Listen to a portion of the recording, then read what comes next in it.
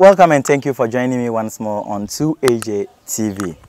Today I would want to come your way with some factual facts that is going to help you as you live. I want to tell you, my brother, my sister, that do not give up. You see, giving up in life comes after one had failed something, a mission or a vision. That is where people try to give up, tend to give up. But today I would want to encourage you that do not give up. Why must you give up? Don't. In the sense that since there is life, you can still do something for yourself. Let us go to Proverbs chapter 24 verse 16.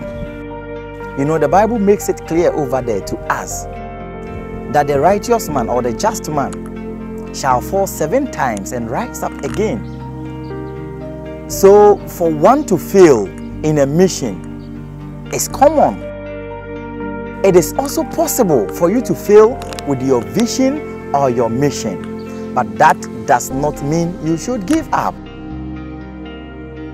With wherever that you fail, you can rise up and move on. You can get up and do something good for yourself.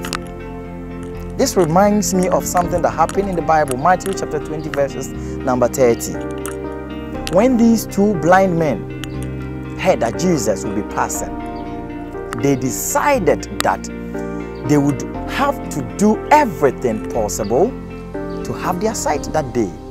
So they call on him, they continue to call. Even in the process of calling, people try to bring them down. People try to subdue them. But they didn't give up.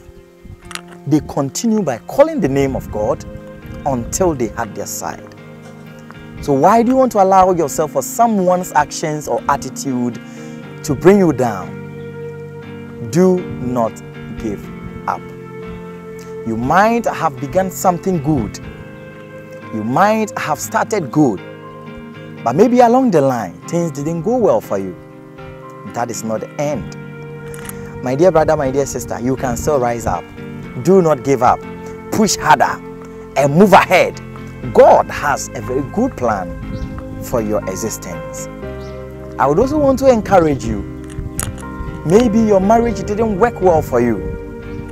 Maybe your finances didn't work well for you. Maybe some aspirations of yours couldn't go through for you. That shouldn't be the end. You still have life. There is hope. Start afresh, begin a new life, and push harder and pursue whichever dream that you have gotten ahead of you. And by so doing, as you lead a righteous life, God is going to replenish it so that you reach your goals. Today, I would also want to encourage you that do not give up. Giving up or throwing in the towel symbolizes that there is no hope. You can make it. You can do anything. You have no support. But God is alive for us all. And for that matter, if you bring all your problems and all your situations before Him and you keep pushing harder, definitely you are going to get to your destination.